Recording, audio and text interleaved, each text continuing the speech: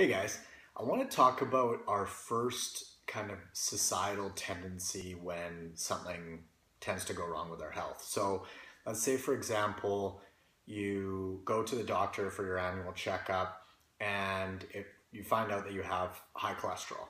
Um, you've got these high cholesterol levels, you don't know much about cholesterol, but your doctor says, hey, we need to bring those levels down, they're out of range, let's put you on a statin.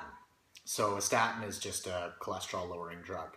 So instead of looking at the lifestyle that we're leading or our lifestyle habits, we tend to kind of jump straight to a band-aid approach.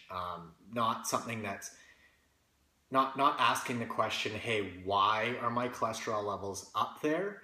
But let's just use a drug to lower them, and not shift any of those lifestyle factors that probably led to those high cholesterol levels to begin with. So I like to kind of grab all that low-hanging fruit first, and then if we need, say, a drug like a statin, then we can move to something like that. But in my opinion, the first step should be, let's take a look at our nutrition. How are we sleeping? And are we moving enough?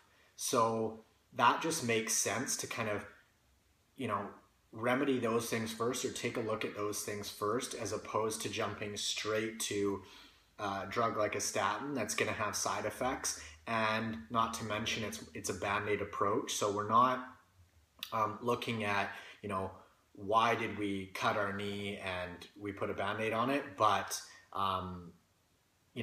let's stop cutting our knee to begin with, or what's causing the cut, as opposed to, hey, let's just throw a bandage over it and cover it up, basically. So that's something to think about. And it crosses over. It goes kind of with anything. If you have high blood pressure, let's do some blood pressure medication. But why do you have high blood pressure to begin with?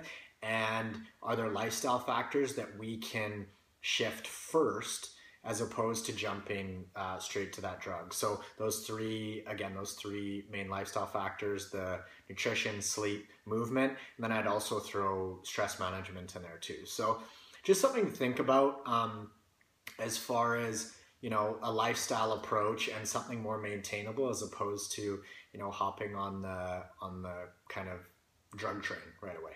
So anyways, if you have any questions about that below, or post them below, and thanks for watching the video. See ya.